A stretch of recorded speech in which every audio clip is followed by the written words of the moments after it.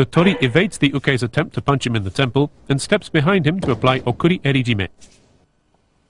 The uke aims for the tori's left temple with the side of his fist. The tori evades the blow. He pushes the uke's chest with his right hand and grabs his left lapel.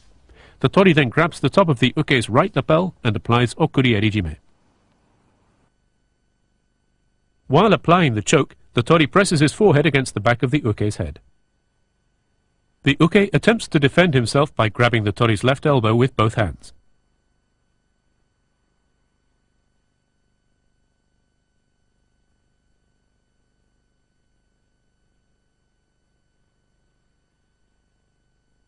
Note how the tori on the left uses his feet.